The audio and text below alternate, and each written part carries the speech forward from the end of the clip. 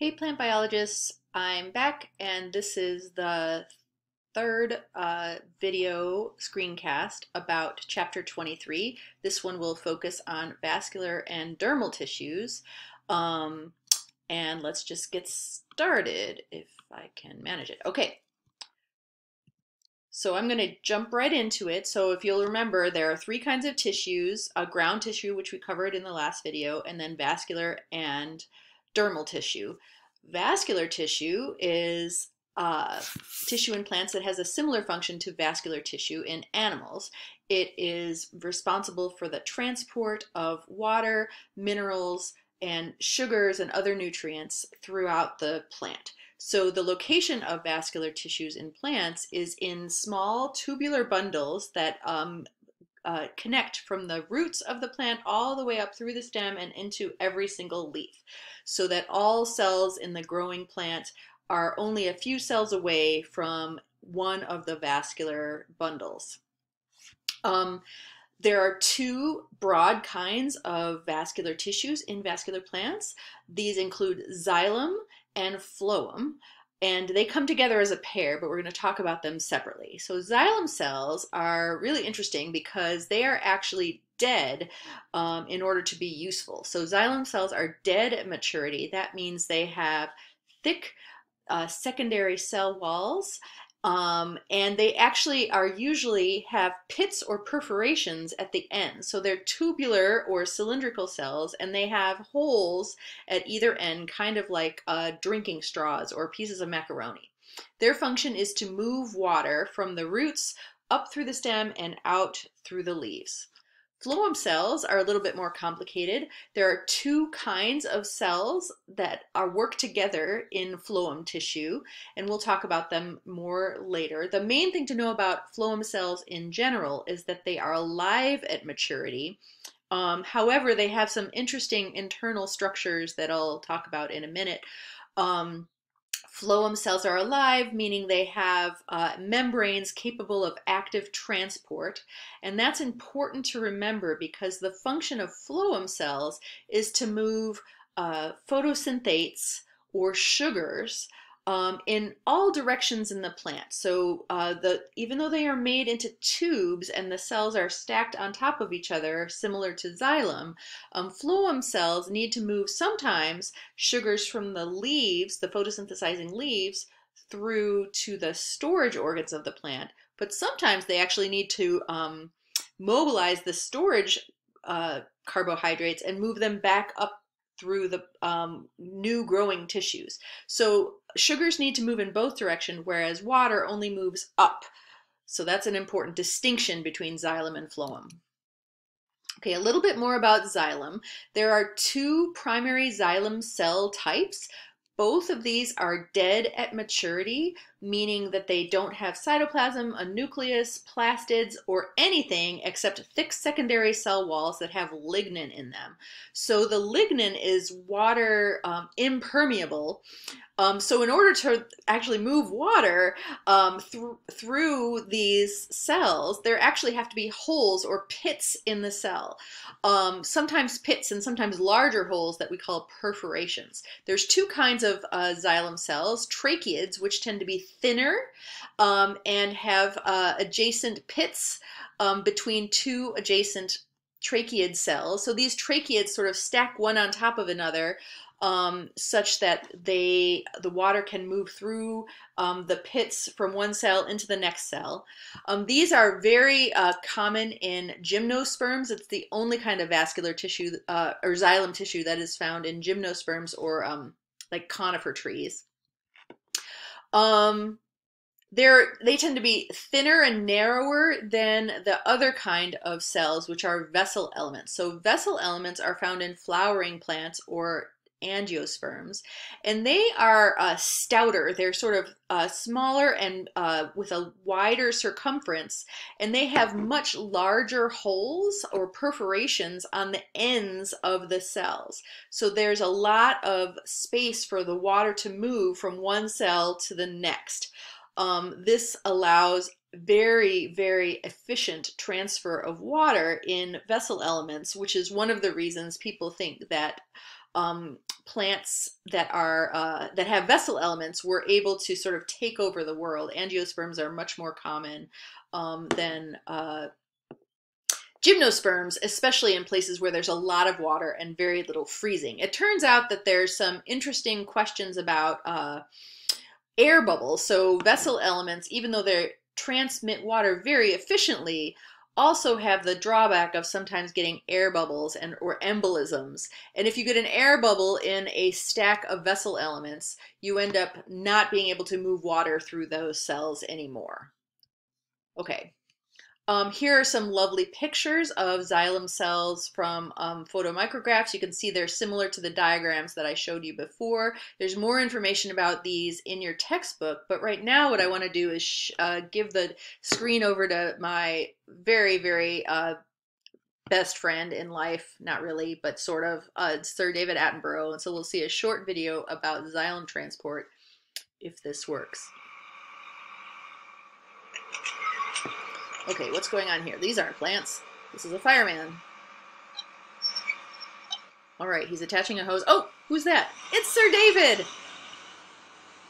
As a young man, he's up on a hook and ladder truck. To pump this jet of water 70 feet up in the air here, it takes that huge, big, noisy engine down there.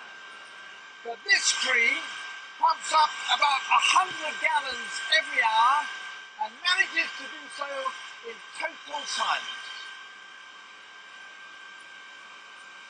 How? How indeed, Sir David. I love him so much. The answer is to be found in the tree's trunk. The central part of this is wood. Around the outside of this pillar, there are ranks of hair-thin pipes. Those immediately beneath the bark carry the food-laden sap down from the leaves. That's the phloem. We'll talk about that in a minute. We're moving towards the xylem. The xylem's toward the center of the plant. The phloem is on the outside. Farther inside the trunk, there's another set of tubes. These are the ones that carry the water up. They are continuous pipes that extend the whole length of the trunk. And into the roots.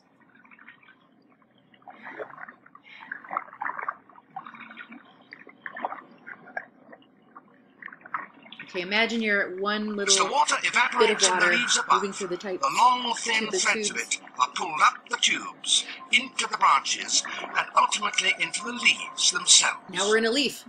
There's some chloroplasts. Some of it is used in the food-making process. This is. The rest evaporates. Now we're out of the xylem and we're in the parenchyma. We're about to go out the dermal tissue. Woo! All right, that was exciting. Let me see if I can get back to my slides. All right, so I forgot to mention that xylem is wood, right? So when you talk about a xylophone is like a wood instrument. So xylem is wood tissue later, but before it's sort of solid wood, it is water transmitting tissue. All right, moving on. So one little bit about how xylem elements form. Xylem elements form through this really cool process of programmed cell death. So here we have meristematic cells, right? And that this cell is going to become a xylem cell. What has to happen is that the walls sort of have to dissolve at the perforation site where there's going to be big gaps in the cell walls. At the same time, because the cell is thickening and the secondary cell wall is developing, we're getting thick cell walls, often in bands, and the nucleus degenerates, the cytoplasm sort of dissipates, and the vacuole also dissipates. And so in a mature xylem cell, we have basically holes between the two cells. So if this is one whole cell, it's sort of a slice through it. It's got solid walls along the long part of the cylinder, but the tops and the bottoms of the cylinder are basically dissolved, so water can move through like a straw. Isn't that cool? So it's basically a programmed cell death. There's some really interesting cell biology about that, which I'm not going to go into right now, but you can read about it, and let me know if you need more information. Okay, a little bit about phloem. So phloem cells in angiosperms, again, are alive at maturity. And the main kind of phloem cells that I'm going to talk about are those that are in the flowering plants, because they're my favorite, angiosperms. And in angiosperms, there are two kinds of phloem cells that always work together, and they're the daughters of a single mother cell. So the two types of cells are sieve tube elements, and it's the sieve tube elements that actually move the sugars in both directions. And they're alive, but they're kind of weird because they have no vacuole, and they don't have any plastids, and they don't even have a nucleus. So they basically are big bags of cytoplasm and sugar, and they allow sugar to be transported easily because there are lots of plasmodesmata between the sieve tube elements. So this is a sieve tube element, and here's another sieve tube element, and between them is a plate that has lots and lots of plasmodesmata that allow the sugar to move through the cytoplasm of the cells very easily and without any obstruction from plastids or nuclei or Golgi apparatus or anything like that. So the problem is, though, that those sieve tube elements work really well to transport sugar, but they can't actually express their own genes. So next to them, right next to them, there are companion cells. So companion cells are these here. These cells here are cells that actually they're really thin, but they have a nucleus, they have a lot of gene expression, they have a lot of Golgi, and they're kind of directing the action of the sieve tube element. So they work in concert with one another, and the companion cells are kind of telling the sieve tube elements where to bring the sugar and in which direction, etc. I'm very much oversimplifying this. There's a lot of really great information about this, which I hope we'll get to later in this class, or if you want to read about it, it's in another chapter, and I'll tell you about it later. Okay, so just a very brief description of how sieve tube elements and companion cells develop. So here we have a more meristematic cell. So this is a cell that's going to become the sieve tube element and the companion cell. And you can see the nucleus of the cell is dividing, so it's going to be two nuclei at first. But you'll also see that the companion cell has very little vacuole, but it does have a nucleus. And here what we have is the vacuole and a bunch of cytoplasm, and then these P protein bodies, which eventually are going to help with the movement of the sugars. All right, so now this is going to become the companion cell, and this will be the sieve tube element as part of the tube moving sugars.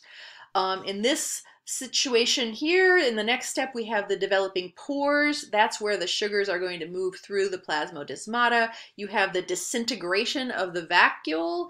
Meanwhile, in the sieve tube, the companion cell, the nucleus is still here.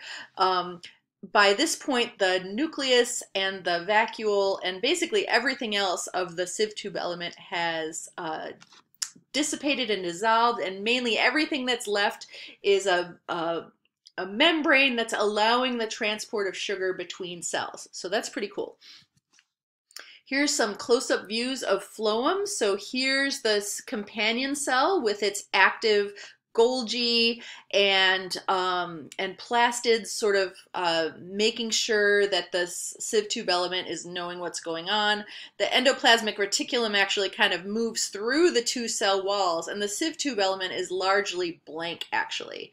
So here we have sieve tube elements, and the companion cells are really small, and next each one is associated with another, like there's always come in pairs. All right, so overall, here's one vascular bundle. We've got all of the different kinds of cell types we've talked about, and I'm going to leave you to be able to describe the structure and function of all of these different kinds of cells. The one thing that I'll leave you with is that in general, xylem is located, if you've got a vascular bundle, you've got xylem and phloem together, and usually the xylem is towards the inside of the plant and the phloem is towards the outside within a stem anyways. Okay, very briefly, I hope, about dermal tissue. So I'm moving on from vascular to the last kind of vascular tissue that we're going to talk about. The last type of primary plant tissue that we're going to talk about, dermal tissue.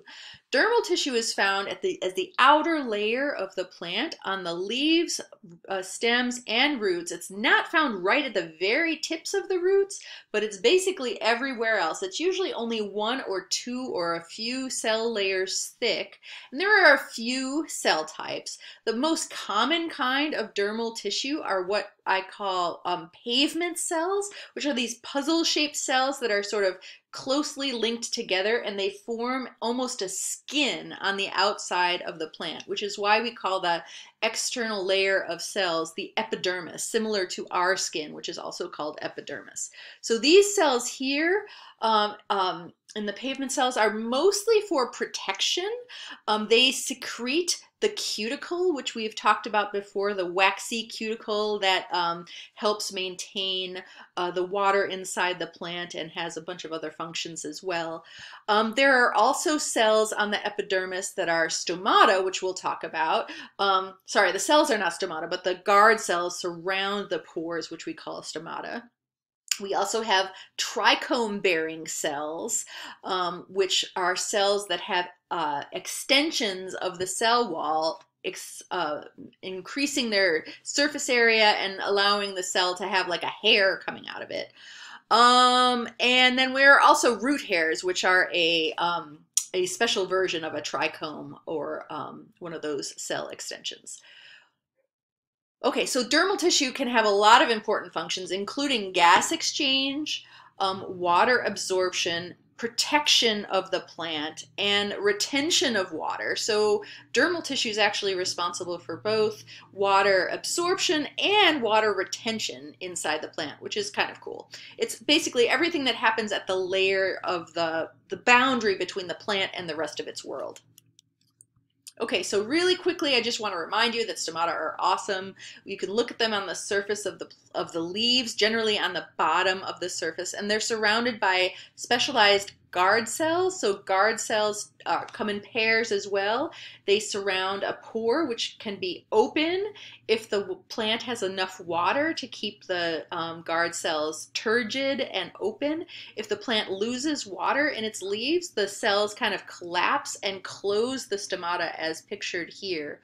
And stomata come in a lot of different shapes and sizes, and they're just generally cool. Stems can have stomata too, just FYI. That's just a cool factoid. All right, a little bit about the dermal tissue cell types that have trichomes. So trichome-bearing cells are often found on leaves and stems, the above-ground parts of the plant. Not all plants have trichomes, but many do. And the above-ground trichomes can have many different functions. Sometimes they are glandular and they might hold some kind of secondary compound that might be secreted. Sometimes there are many, many trichomes and they're white and they're reflective of bright light. That's really common in desert plants. Sometimes they secrete salt that the plant accumulates in salty areas. I'll just, as a side note, say that trichomes are now a many, many, many $million business.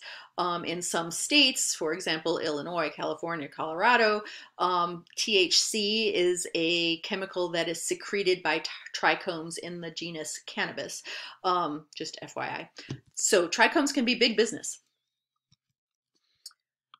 I want to finally talk about root hairs, as root hairs are also trichomes, and root hairs are also extensions of single epidermal cells. And so I think you can see that in this weird drawing. So here's a single epidermal sort of pavement cell, and each one of those cells has a single sort of extension coming out of it. So the cell has greatly increased surface area.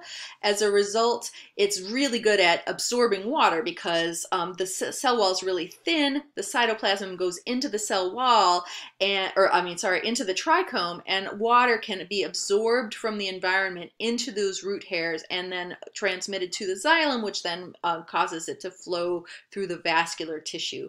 So these epidermal root trichomes, otherwise known as root hairs, are absolutely crucial to allowing the roots to have enough water for the rest of the plant. They're essential for water absorption from soil. Okay, so they have increased surface area. I said all this. I'll leave you with these questions for thought, and you have questions about them, or if you don't know the answer, you can check with me either on email or on the forum or office hours. I want to leave you with a short video of root hairs growing, because I think here is a way for you to tell that we're dealing with individual cells that are growing, and this is a really quick video. So here's the epidermis of the cell, and here are individual root hairs which are growing. Those are only right above the root tip, so these are the cells that are just recently produced by the apical meristem. And I think you can see that there's cytoplasm flowing in them. Oh yeah, here you go.